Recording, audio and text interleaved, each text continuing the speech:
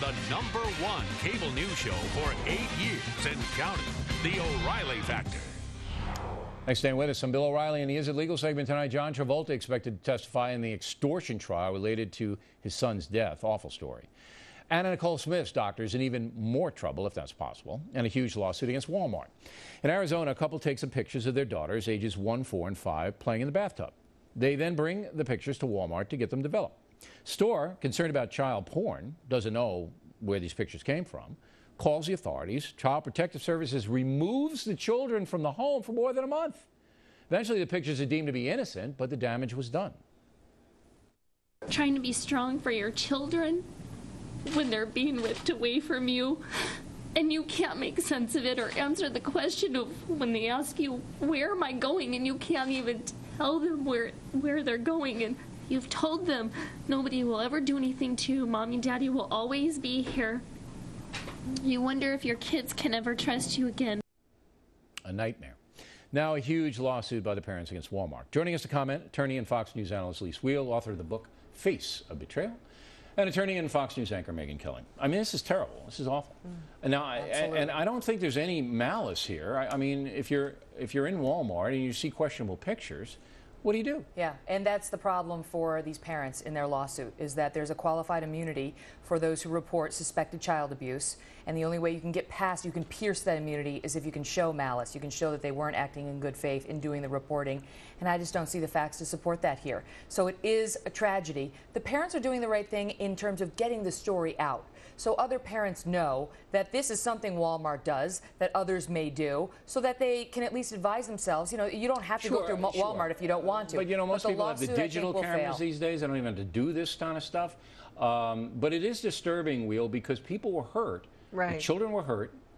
The parents were hurt. Absolutely. The store doesn't seem to have done anything wrong, although I don't know what the judgment is because I haven't seen the pictures. How do you read it? Well, they had an unsuitable print policy, which apparently would say to these parents, look, if we don't like these pictures, we're going to turn them over to law enforcement. Right. But they never told the parents this. How about, Bill, how about you just pick up the phone and dial the number that's attached to, I mean, because you have to put your phone number down and say, you know, who are you? Are you the parents? Are you somehow related? I don't know if a Walmart clerk comes under the job heading there. No. And what if you get a true perv on the other side? Yeah, I mean, they're not going to say anything. Cleared it up, but this guy looking at these pictures didn't know what kind of parents he didn't know what to do. He didn't know what to do. Right. And wouldn't we rather have these guys erring on the side of protecting children than on the side of not? What do you say? I'm sorry, you've got kids in 3 or 4 that are clearly just taking a bath. Was it clear? I've seen the pictures. I've not seen all the pictures, but I've seen some of the pictures. Well, that's the problem, Lis. No, and some of the genitalia was showing apparently, but that's a child that you're talking about with the parents, and it's photo. And it's good that it was taken not by a digital camera. If this had been something that was put up on Facebook or the internet, I feel completely different. Let's advance the story now. So though it goes to court. It's an active lawsuit, right? It goes to a jury. It's going to go to a jury. You know, it could get thrown out. It could get settled. It's probably going to get thrown out. You think it's going to get thrown out? Yeah, because they have a legal defense. They don't have to argue the facts. They have a legal defense, which is we're immune unless they can allege bad faith or malice on our part. And so that's a statute. Yes. So that's the law. And the judge is going to have to go along. For very good reason. Do you agree with that? They don't want to deter reports of child abuse. I just think it's not malice, but it's absolutely neglect. But look, if the statute's there, if they have immunity. They have the law enforcement has immunity. Walmart doesn't have immunity. No, Walmart does not have immunity on that. Let Kelly on. She says Walmart has immunity. I'm sorry, but you are let me finish. You're absolutely wrong. There is a specific statute in Arizona that says reporters of suspected child abuse let me finish, are also protected. And there's been court rulings in similar jurisdictions with similar laws that expand that to clerks at stores like Rite Aid and Walmart. Tell them about the unsuitable print policy. They didn't warn them. They didn't They acted in neglect, and they defamed these people. The woman lost her job. I'm going to stop it. So you don't think it's going to get thrown out? I think it's going to go to court. Whether they'll actually win, I don't know. We'll see, right? We'll see. If you're wrong, you got to buy her a real big dinner, and if you're wrong, you have to buy her a big dinner. I don't think I should do any big dinners. Big dinner. Well, you're going to need a few big dinners. We'll need some dinners All right, John, let's do a spa day. John Travolta's son dies in the Bahamas, tragic accident, and now somebody's charged with trying to extort money from Travolta to keep the story quiet, I guess, and now it's underway. Tell us what this is. Yeah, a paramedic and a politician put them together, said that they were going to extort going to try to extort $25 million from the Travoltas. Why? Because Travolta apparently signed a refusal to transport document. In other words, when the paramedic arrived there, he said he didn't want the boy. He didn't want the boy. He may not have realized how badly off the boy was. So they threatened him with exposure of not having him unless they paid him. Exactly. Okay. Apparently it's on tape.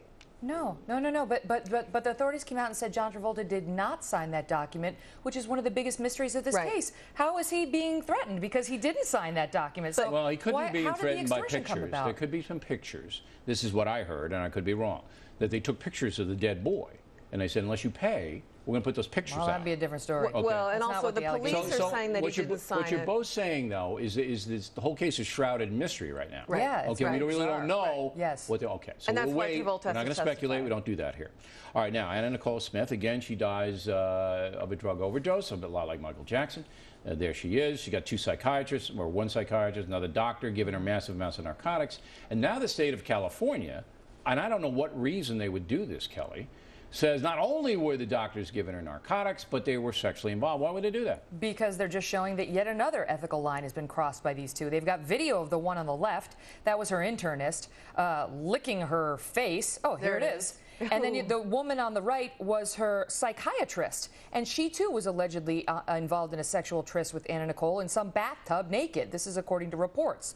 Now, if that's true, you may not know, but your psychiatrist is not supposed to be sleeping with you. But if they're charged with all kinds of criminal homicide, neglectful, whatever it is, I mean, why bother with this? Because it's just one more ethical line that's been crossed. Well, and once you show that to a jury, they'll see. But there's no criminality there, right? But there's an ethical line, and there's two investigations underway. One right now is criminal, and one relates to whether they should lose their licenses. No, they've been charged. Yeah, what have they been charged with? Those two, along with Howard K. Stern, charged with giving her causing the acute combined drug intoxication death. Preliminary conspiring to provide her with controlled substances. Right. All right, so on a hearing on October 5th, they're going to say, look, we're going to charge you with what? Involuntary manslaughter, that, they prescribed 300,000 plus pills that they shouldn't have. Now, what's really going to be interesting... Is that what it's going to be, involuntary manslaughter? Involuntary manslaughter. They didn't intend to kill her, but as the pharmacist who came out said, this was pharmaceutical suicide. In California, what can you get for that?